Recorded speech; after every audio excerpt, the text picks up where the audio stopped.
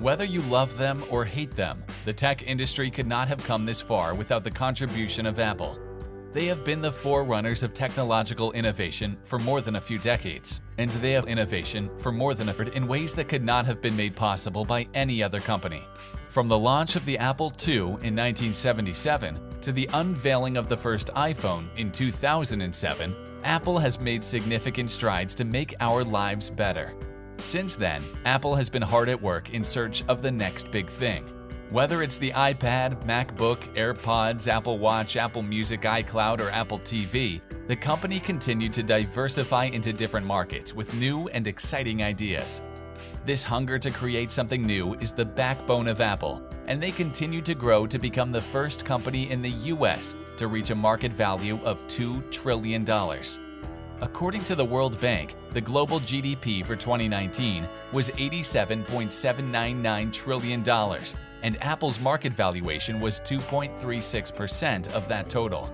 Also, in the United States, Apple's market valuation is 9.7%, which was similar to the world's largest economy with a GDP of $21.43 trillion in 2019. Even when compared against tech juggernauts like Amazon, Apple surpassed them in terms of net worth.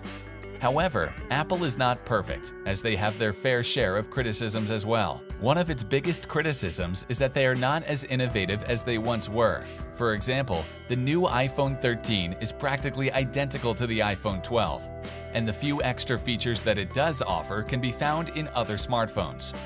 A lot more can be said about the prospects of their future products, but that is not the focus of this article. Another big criticism of Apple is its extremely high prices. Most Apple products are priced very unfairly.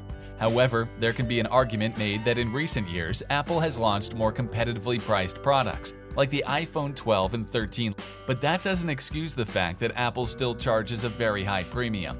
It's ridiculous to think that they are selling a computer stand for $1,000.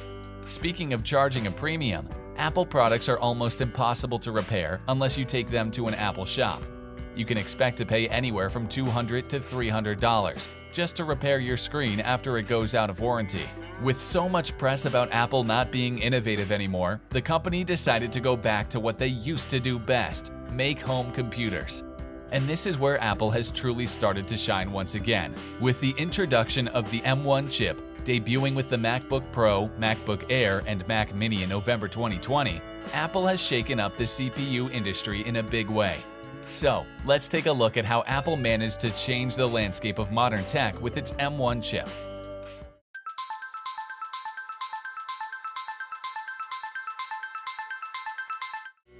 Before we look into Apple M1 chips, let's first take a look at what were some of the issues Apple faced with their previous generation of chipsets.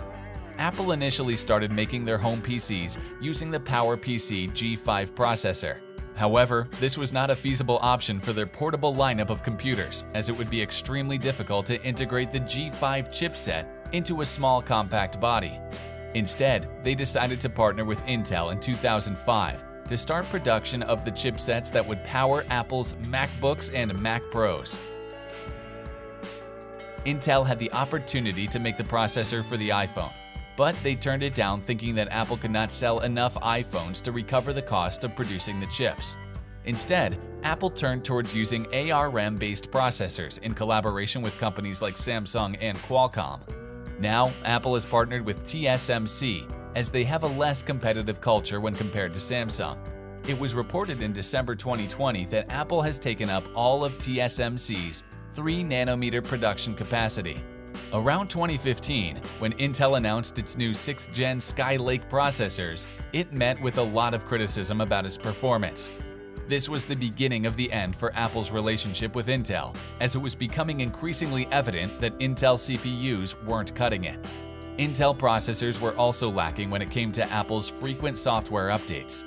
Macs would receive software updates much later than iPhones and iPads, as Apple had to optimize the update to support Mac OS. There are basically two main reasons why Apple decided to ditch Intel. Intel fell behind in manufacturing. Without making it too complicated, a smaller chipset equates to higher efficiency. So, while most chip manufacturers are moving towards 5nm and even 3nm chipsets, Intel is struggling with their 14-nanometer chipsets. Apple wants to own its core technology. Apple CEO Tim Cook has gone on record to say that they want to own their core technologies so that they can integrate their products much more deeply. This was one of the primary reasons for splitting up with Intel, as their Intel-based MacBooks could not run the apps and software from Apple's iPhones and iPads. These ARM chipsets are very different from Intel x86 chipsets. Without getting into the deep end, ARM is RISC, Reduced Instruction Set Computing based, and Intel's x86 is CISC, Complex Instruction Set Computing based. Speaking of which, ARM was founded by a British tech company called Acorn Computers Limited, and you may have probably figured out that ARM stands for Advanced RISC Machines. RISC can run very simple instruction sets, whereas CISC can run complex multi-stage instruction sets. What it means is, CISC requires a lot more power to run these complex instructions. This may seem like a good idea on paper, but in practice, a lot of power and heat is wasted, as most consumers don't operate programs that would require such complex processing. In comparison, RISC-based processors are a lot more power efficient and streamlined, as they have to deal with simpler instructions. However, there are some false assumptions about ARM, as many people think that they are not as powerful as x86 processors. This led many to believe that ARM processors could only be used in smartphones and tablets, but this could not be any further from the truth. Remember how we mentioned that Apple collaborated with other companies to create their ARM processors? Well, they decided to use their ARM processor architecture to create the M1 chip. There was a stark difference between how Apple's iPhone and iPad performed and behaved in comparison to their MacBooks and Mac Pros. In response, Apple wanted to create an ecosystem that would allow them to integrate their Macs and handheld devices together. To achieve that, the M1 was born. As the M1 chip is made using the same ARM architecture of the iPhone and iPad, it is now able to run iOS apps directly. This allows developers to create and optimize their apps and software for only one platform, which can run across all Apple devices. But now you might be thinking, what will happen to the software designed for x86 chips? Well, you don't need to worry about that either, as it is possible to run those programs using Apple's Rosetta 2 software. So, you might be wondering, how are the M1 MacBooks different from other computers? Well, let's start with how similar they have become to Apple's other products.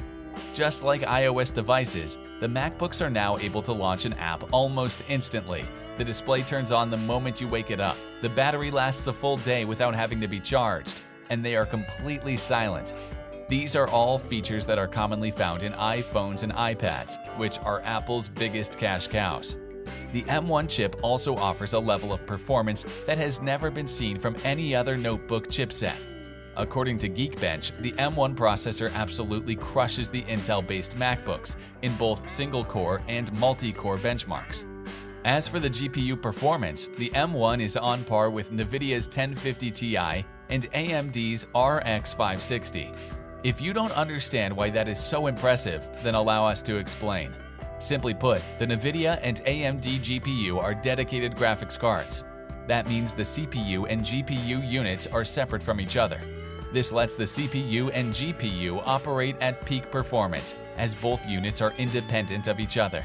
What makes the M1 so impressive is that the GPU is integrated into the CPU, which means that the CPU houses the GPU unit.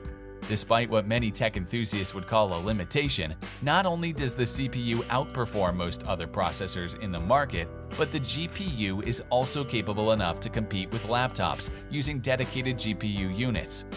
And the cherry on top is, the M1 does this without overheating, while only using up very little battery. However, the most interesting aspect of the M1 chip is its built-in neural engine, which is designed to accelerate machine learning. By now, it should be obvious how important the M1 chip is for the future of the tech industry, and Apple is making significant strides in integrating it into their new line of MacBooks, MacBook Airs, iMacs, and Mac Pros. However, Apple has already released their next generation of M1 chips, called the M1 Pro and M1 Max. According to Apple, the CPU performance of the M1 Pro and M1 Max is 70% faster than the base M1. Whereas the M1 Pro has a GPU that is twice as fast as the M1, and GPU of the M1 Max is 4 times faster than the M1. Also, the graphics performance benchmarks of these new chips are comparable to NVIDIA's latest RTX 3060 and 3070 GPUs. Another area where the new M1 chips outshine its predecessor is in the number of transistors. The M1 Pro has 33.7 billion transistors, and the M1 Max has 57 billion transistors. Both of these chips are built on the industry-leading 5nm processor technology, and they both have a 10-core CPU. These new chips are exceptionally efficient and require a lot less battery power. All of these specs seem impressive on paper, but what does it actually mean for Apple in the future? Well, Apple MacBooks and Mac Pros always felt like they had been somewhat held back by Intel. The processors Intel made for Apple could not seamlessly integrate the home computer experience with Apple's other devices. That is all about to change, finally thanks to the M1. There is no doubt that the M1 was exactly the breakthrough Apple was looking for. And now that they have finally found it, the skies are the limit. What sets the M1 apart from the rest of the offerings from Intel and AMD is that it's basically a mobile chip. Yet, it is not only on par with the best processors, but is also ahead in many scenarios. Combine that with excellent battery life, impeccable efficiency, and state-of-the-art machine learning technology, and it's easy to see why the M1 is considered such a game-changer. That's like a lightweight boxer stepping into the ring with a heavyweight fighter and somehow winning the whole match. This entire concept of using a mobile chip to power home computers was completely unfathomable until Apple made it a reality.